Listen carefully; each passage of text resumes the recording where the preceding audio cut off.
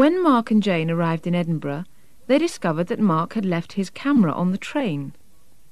At the Lost and Found office, he has to fill in a lost property form. First, you have some time to look at questions 1 to 4.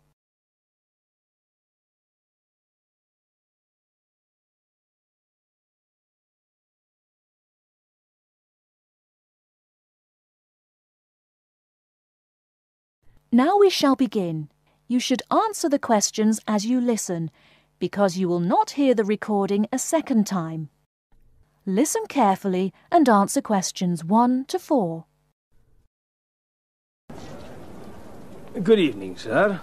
Can I help you? Yeah, I think I left my camera on the train from London early today. Did you, sir? Oh, well. In that case, we'd better fill in a lost property form. Can you tell me your name? Yeah, it's Mark Adams. Okay. Your address? You mean in Britain or in the States? How long are you staying? Oh, I've still got a few months in Britain. Okay, then. Can you give me your address here? Right. It's 21 Thames Drive, Leigh-on-Sea. That's Leigh on Sea, Essex.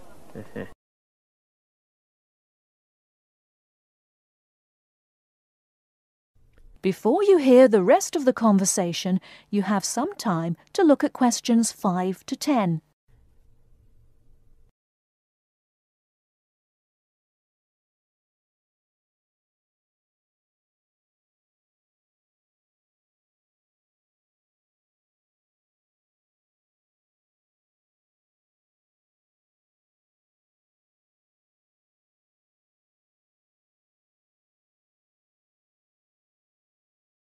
Now listen and answer questions 5 to 10.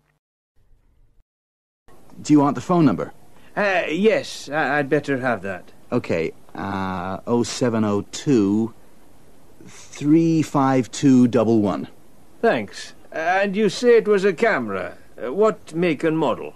It's a Ricoh. Ricoh. How do you spell that? Ricoh. Okay, got that. Now, you say it was the London train. What time did it arrive in Edinburgh? At 4:55 this afternoon. Exactly on time. Well then, if we find it, sir, shall we phone you? No, I think I'll drop in the day after tomorrow to check up. Right you are, sir. We'll do our best.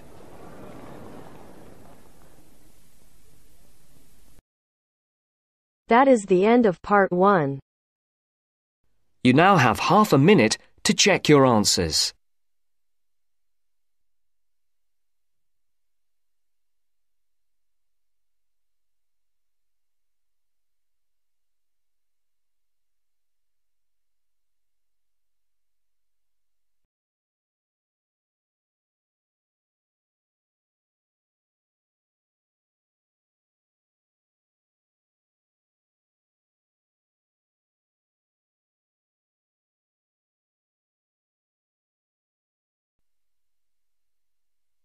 Now turns to part 2.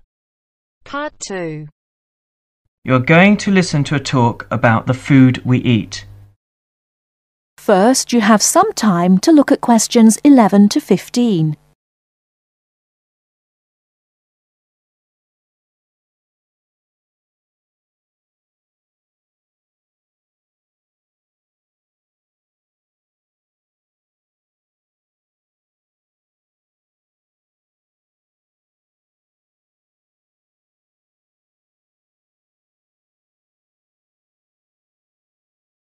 Now, listen carefully and answer questions 11 to 15.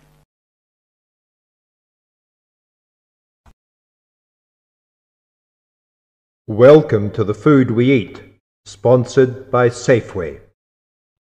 Increasingly, we know more about the effects of our eating habits and lifestyles on our health. While new information can change old ideas, the news stories can often be confusing. At Safeway, we try to help customers not only in the range and types of food offered, but also by providing up-to-date, reliable information in areas we know are of interest and which relate to the diet we eat. Today we are going to talk about sugar. Recently, doctors have been advising us to eat less sugar. The health recommendation to use less sugar is for two reasons. Firstly, for the sake of our teeth, since the amount and frequency of sugar consumption links to decay. Secondly, as sugar is a good source of calories, it can easily be a problem if we tend to be overweight. The dental risk is because bacteria which occur naturally in our mouth feed on carbohydrates, sugar and starch, to form plaque and acid. Plaque is a sticky coating that prevents the bacteria being removed by saliva. The acid attacks the tooth itself. This takes time, however, so the trick is to avoid sticky foods like sweets, which stay around in crevices feeding the bacteria. Before you hear the rest of the talk, you have some time to look at questions 16 to 20.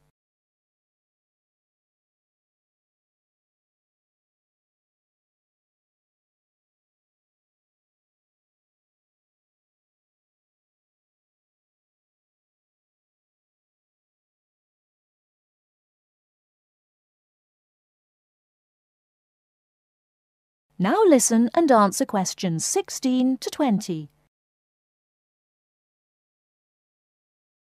Regular brushing, preferably with a fluoride toothpaste, helps remove particles and resist acid. The worst thing you can do is nibble sweet things between meals. It puts your teeth under constant attack. A sweet tooth develops gradually, and you might be surprised at how you can steadily unlearn the taste, taking in fewer calories and saving your teeth. Here's some ways. A. Gradually cut down the sugar in tea and coffee till you can stop altogether or switch to sweeteners. B. Choose snacks with a lower sugar content. Fresh fruit, raw vegetables, crackers, milk or low-fat natural yogurt. Remember, some fruits like raisins have lots of sugar. C. Look for reduced sugar alternatives. There are more and more around, from diet drinks to yogurts, even jams and sauces. D. Try gradually to cut back on the sugar you use in cooking, especially in baking. That is the end of part 2. You now have half a minute to check your answers.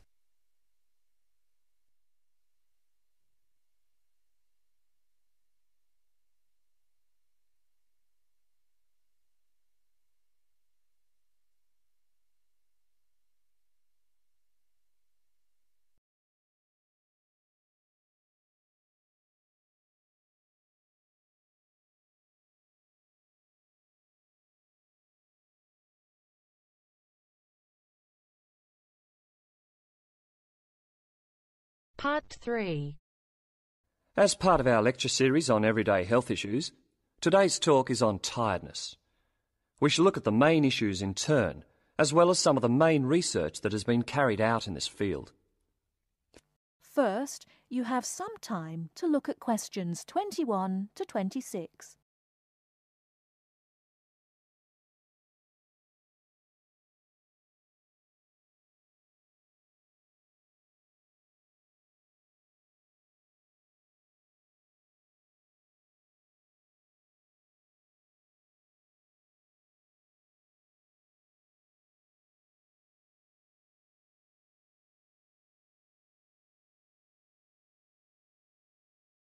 Now listen carefully and answer questions 21 to 26.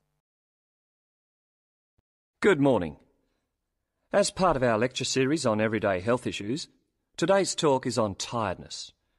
We shall look at the main issues in turn, as well as some of the main research that has been carried out in this field. Firstly, it is clear that tiredness is on the rise. No official data exists on the rate of people reporting to doctors with recurring tiredness, but it's a very common complaint. Research suggests that people are not relaxing properly and often work when they do not have enough energy. Furthermore, products to boost energy are also on the rise. Sales of so-called energy drinks loaded with caffeine and sugar have grown by 23% over the last year. And this is not the only instance of an increase in products claiming to boost energy. Guarana, a herbal stimulant, can now be found in everything from chocolate bars to tea bags. Now let's examine what it is that's making people so tired. Dr. Liebhold, a Sydney GP, has done extensive research into this, and he believes that financial pressures, not taking holidays, and not having time off when you become ill due to fear of losing your job are all common causes. Some of the other suggested causes are low oxygen levels in offices, poor diet, or illness. The problem is that tiredness is a symptom of just about every kind of illness, which makes tracking down the cause all the more difficult. The next question to ask is, are people getting enough sleep? Dr. Mansfield from Melbourne's Epworth Sleep Centre, who specialises in sleep disorders, says insomnia often arises when people are going through a stressful period. Mansfield often needs to re-educate people in how to get off to sleep. He recommends keeping your body clock regular by going to bed and rising at similar times every day, and not drinking too much caffeine. And there is some truth in the old story about having a glass of hot milk before bed. Milk contains the amino acid tryptophan, which has been shown to help induce sleepiness. Turning to the question of why we need sleep, researchers are still trying to answer this fundamental question. Sleep deprivation experiments have shown that after 14 days without sleep, rats will lie down and die. And after only 3 days sleep loss, humans get confused, forgetful, and start having hallucinations. So whatever sleep does, it is important. Before you hear the rest of the talk, you have some time to look at questions 27 to 30.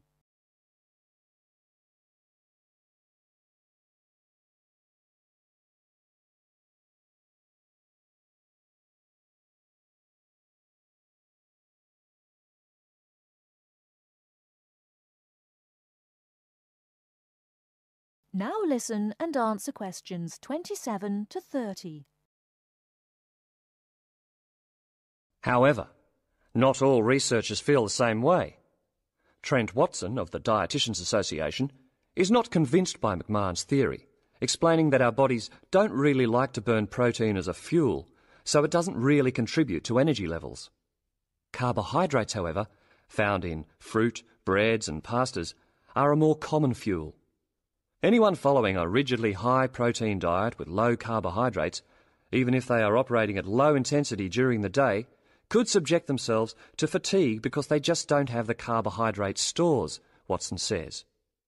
In general, a good way to stay energised from a dietary point of view is to eat red meat, green leafy vegetables and whole grains. These foods give red blood cells the building blocks for optimum performance in their role of delivering oxygen to muscles. To sum up, tiredness is a health problem on the increase, and there continues to be much debate surrounding its causes and remedies. Now, if there are any questions, I'd be happy to answer them. That is the end of part 3. You now have half a minute to check your answers.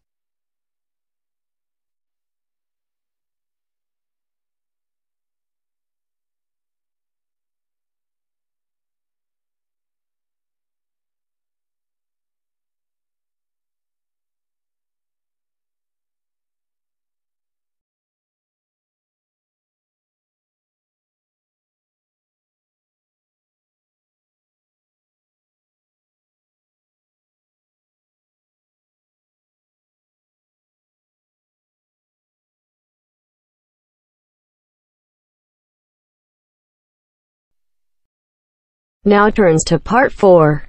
Part 4.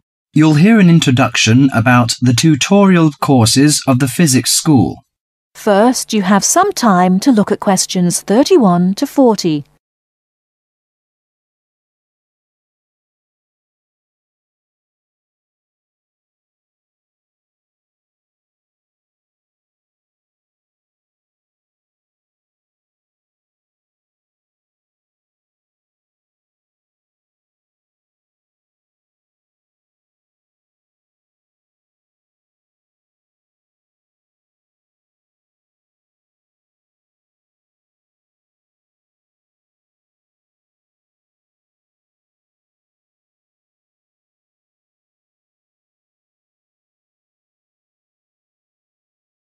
Now listen carefully and answer questions 31 to 40.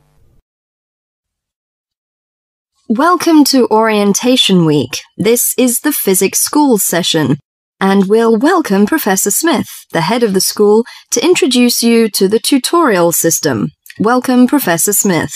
Thank you. You may have noticed life at university is totally different from that of school. For you, tutorials are an important part of the teaching program.